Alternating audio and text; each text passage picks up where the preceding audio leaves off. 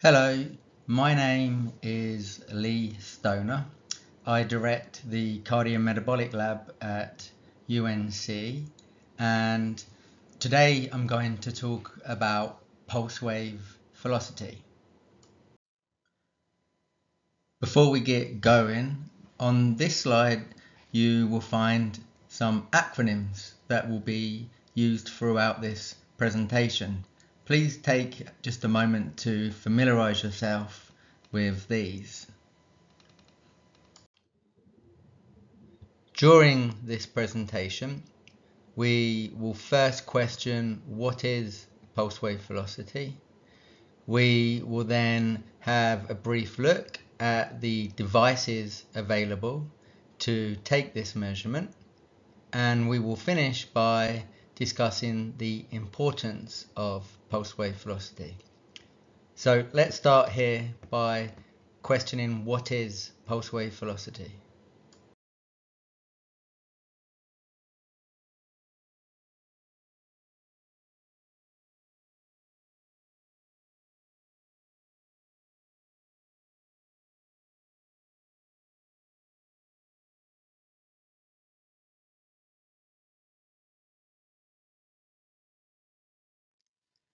What is pulse wave velocity? Well, simply put, it is the speed of the forward pressure wave between two sites. This speed is dependent on both the structure and function of the artery or arteries in question, and we'll come back to this. Of note, the structure of a given artery is different throughout the vascular tree, and we'll also come back to this. The most commonly measured site for pulse wave velocity is the aorta, which we can measure by looking at the speed of the pulse wave between the carotid and femoral arteries. This slide presents a simple diagram demonstrating what we mean by carotid to femoral pulse wave velocity.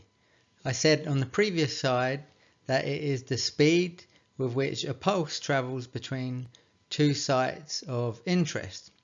The way that we calculate it is by measuring the distance between those two sites and then by dividing by the pulse transit time.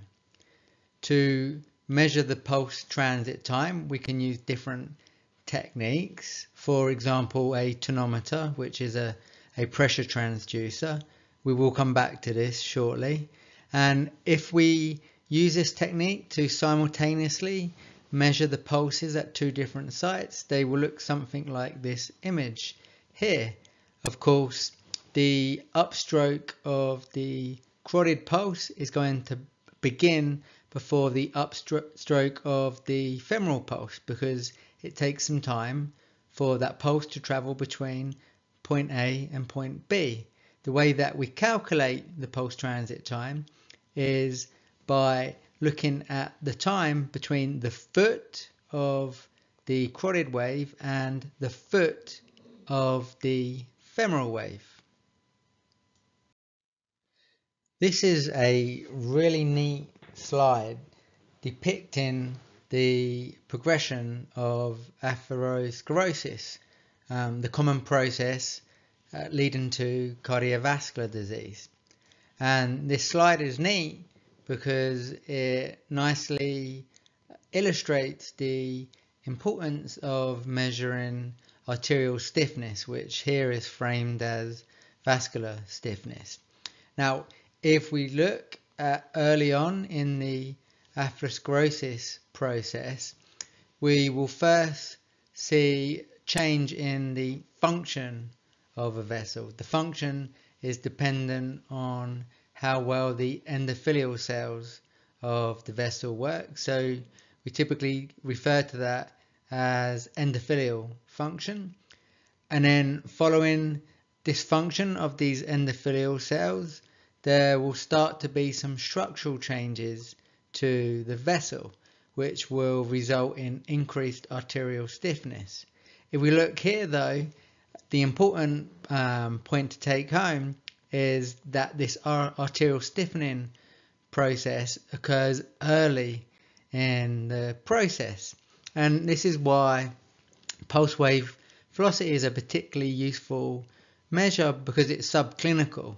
We can detect change in cardiovascular risk before overt symptomology occurs, and then subsequent to the arterial stiffening we'll start to get more drastic morphological changes, including an increase in intermedia thickness and then the building up of plaque, followed by the advent of calcification.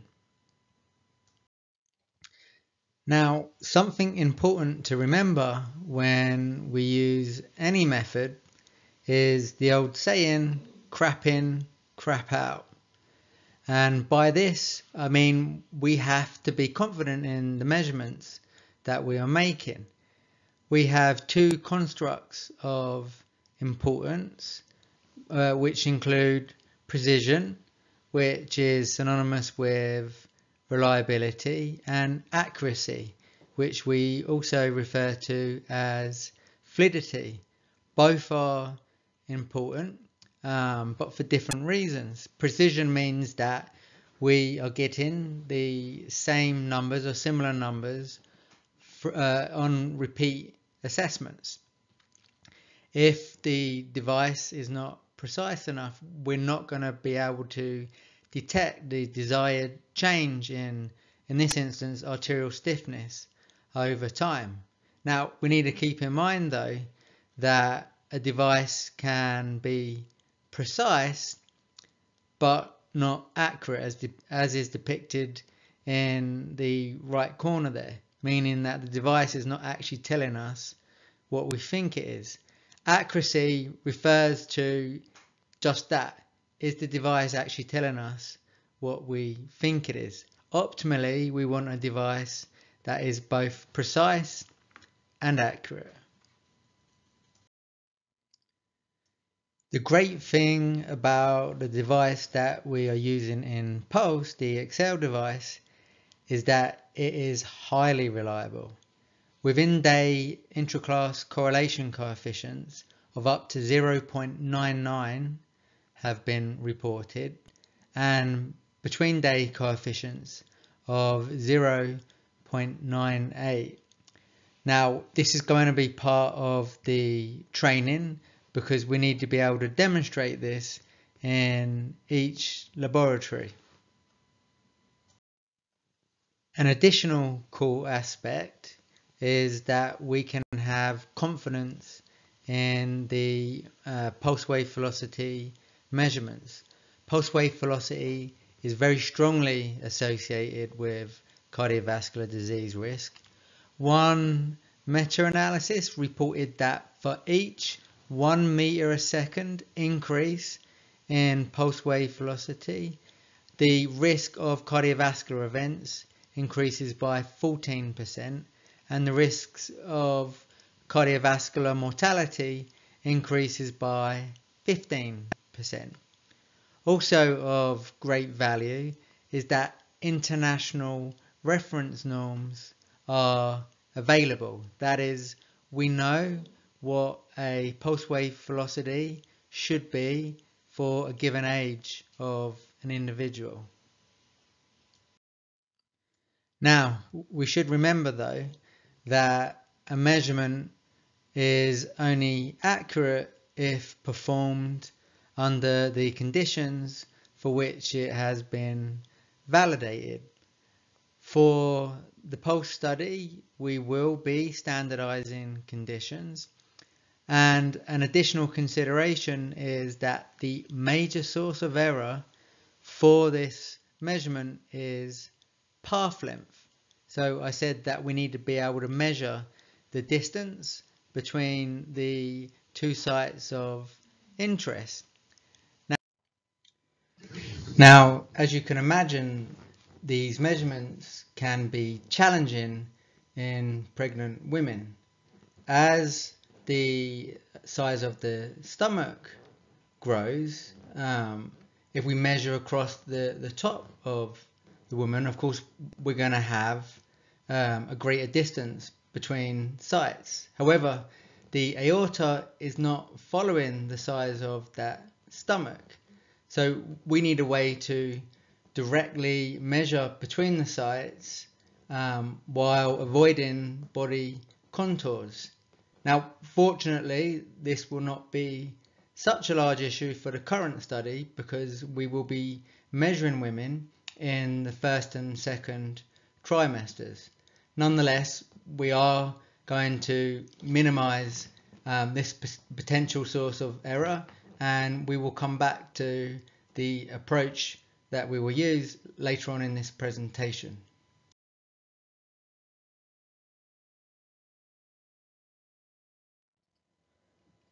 Let us now take a closer look at the devices available to measure pulse wave velocity.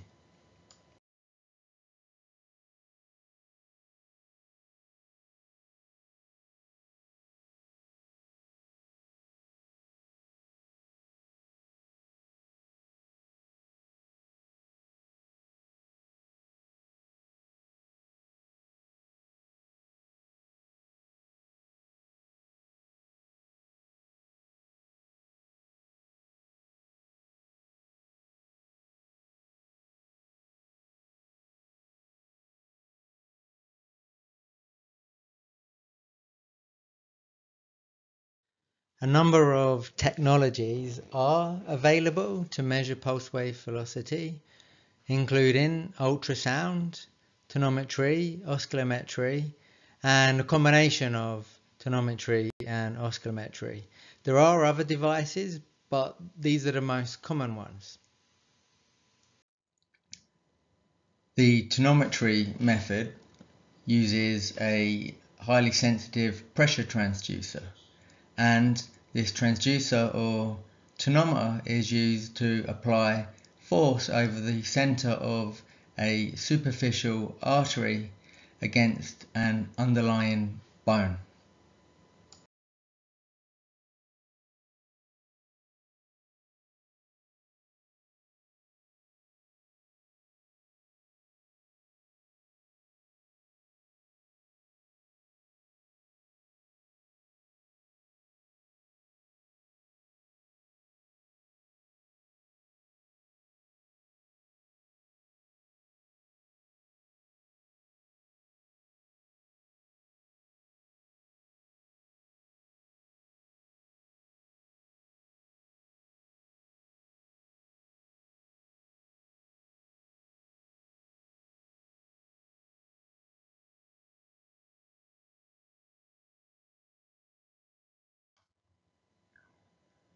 On this slide, we see examples of two tonometric devices.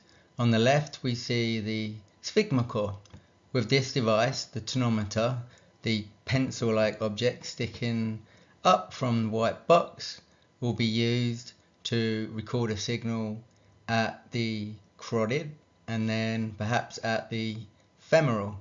These recordings are taken at different times, so they are gated using ECG. To the right, we see the complier, where you see the tonometer being held in place by a neck brace. The tonometer will be held in place by similar braces on other parts of the body. Measurements can also be made using oscillometry or sensitive blood pressure cuffs. This is an example of the Vicorder device. A cuff is placed around the neck and the femoral artery. Note that these cuffs go up to a light pressure, so when they do inflate, it's not very noticeable. The cuffs go up simultaneously and record the pressure signals simultaneously, so that no gating is needed via ECG. Here is a depiction of the sphygmocore Excel device. you will see that a combination of tonometry and oscillometry is being used. So we see the tonometer being placed on the carotid artery, and the cuff, the oscillometric device, around the femoral artery. Measurements can also be made using ultrasound.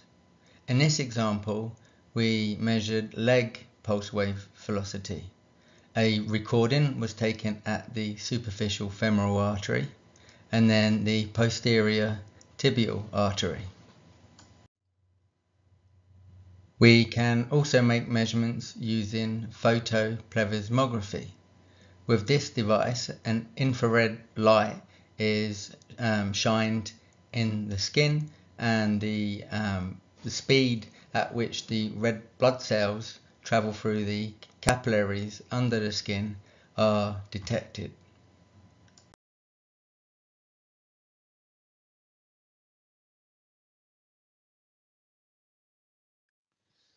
Okay, so I have talked a little bit about what pulse wave velocity is. Now I'm going to talk a little bit more about the importance of this measure, so that hopefully you can have confidence in this measurement when you are performing it on the patient population.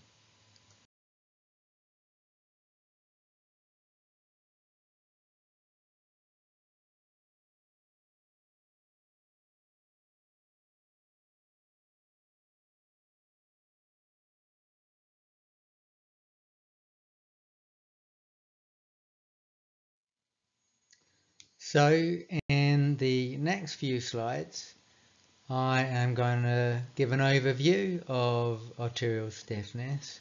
We will then dig a bit deeper into the basic anatomy of the vascular system, and then finish by talking a little bit more about the clinical importance of this measurement.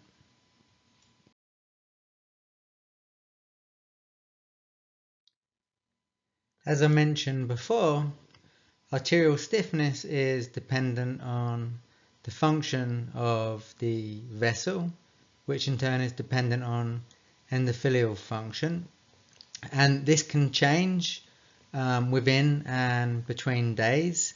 But what we normally believe we are reflecting through arterial stiffness is the structure of the vessel, which is dependent on the vessel wall extracellular matrix, which is depicted by the figure to the right, which popped up, and we will discuss a bit more in the next couple of slides. If we take a closer look at the anatomy of a given vessel, the innermost layer is called the intima, and this is where we find those endothelial cells, the cells maintaining the function of the vessel and the cells which are coming into contact with the blood. The middle layer, the medial, is where we find the smooth muscle cells. These are the cells which contract and relax to maintain vascular tone. And then the outermost layer, the adventitial layer or externa, is where we find that extracellular matrix. So this is composed of connective tissue, and it's important because it maintains the shape of the vessel, and this is where we will find the nerves innervating a vessel. Of importance to the concept of arterial stiffness and the importance of arterial stiffness to the functioning of the cardiovascular system is that the three layers I just mentioned are present in all parts of the vascular tree, in both the arteries and the veins. That is until, of course, we get down to the capillaries, where we do not find all these layers. Those different layers that we saw on the previous slide are important to the concept of arterial stiffness, and of particular importance to our interest in the stiffness of the aorta. So, of course, the aorta is the big tube that is arising from the left ventricle of the heart. We first have the ascending aorta, then there's an arch followed by the descending aorta, which is now going to travel down towards the femoral artery.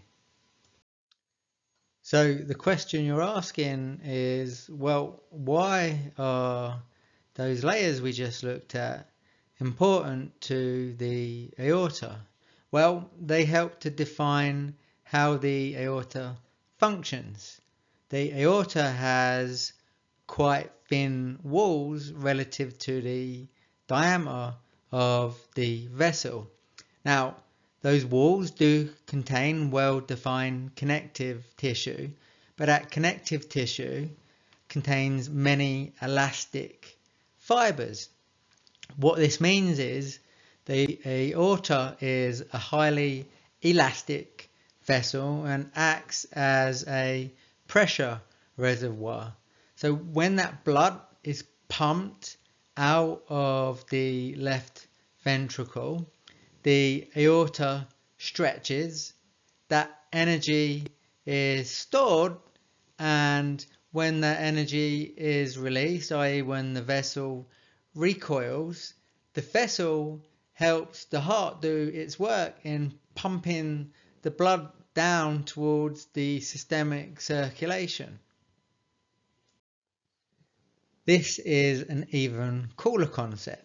So that aorta, we said, is highly elastic, meaning it has a low amount of stiffness, which is great because it helps with that recoil function and propelling blood forward. It also presents the largest opposition to the work of the heart. So the more elastic that vessel, the less hard the heart has to work. If we now look down through the vascular tree, we will see that the vessels gradually stiffen. They get stiffer and stiffer as they go down towards the extremities. So, as we just said, the vessels gradually stiffen as we travel from the ascending aorta down towards the periphery. This is important because it helps to ensure consistent blood flow, including during diastole. So the blood will not flow so freely if we don't have this gradient during diastole. And this gradient attenuates the forward travelling pressure wave, preventing the pressure wave from hitting target end organs so hard, and will help to moderate the reflection of pressure waves back towards the heart.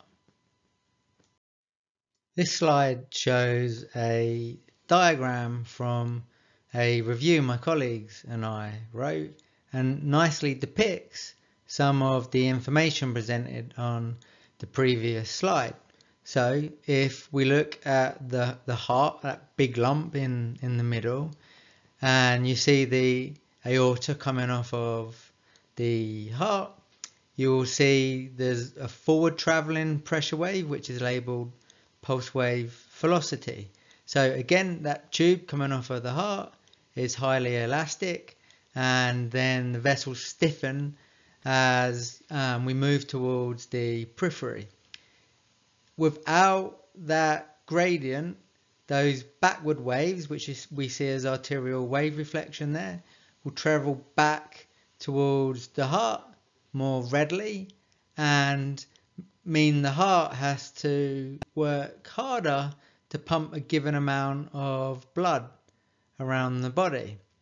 This will subsequently result in left ventricular hypertrophy. Now, also, if that forward travelling pressure wave is not dampened, it will hit those end organs more readily than otherwise. And these end organs include the kidney and, as we see here, the brain.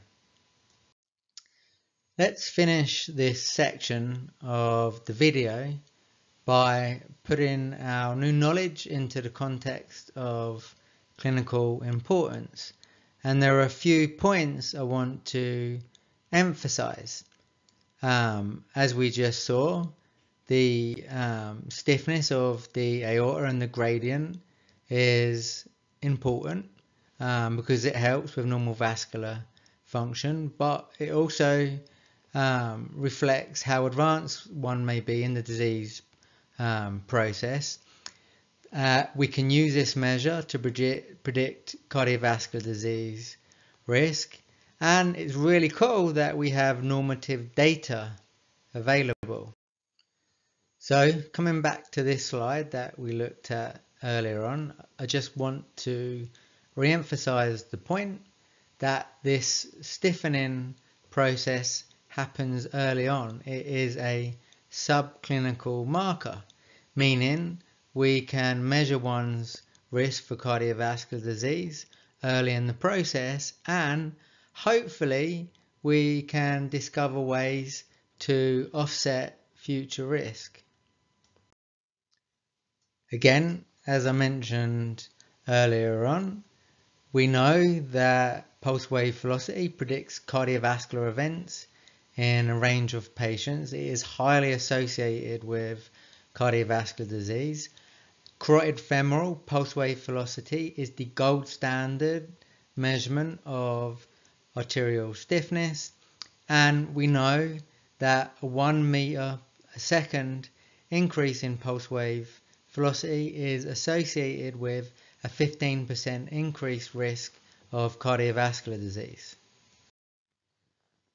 Of great use to us is the fact that a lot of normative data is available, as I'll show you in a moment. Some of this normative data is presented on the Excel device itself. We have a lot of data out there in general about how arterial stiffness progresses in both adults and children, and FASC AgeNet, which is part of the Artery Society, is currently doing some great work gathering all the data available for pulse wave velocity so that we can come out with even clearer normative data. Now, we should mention though that normative data is not available for pregnant women, so hopefully we'll be making a useful addition to the literature via this study.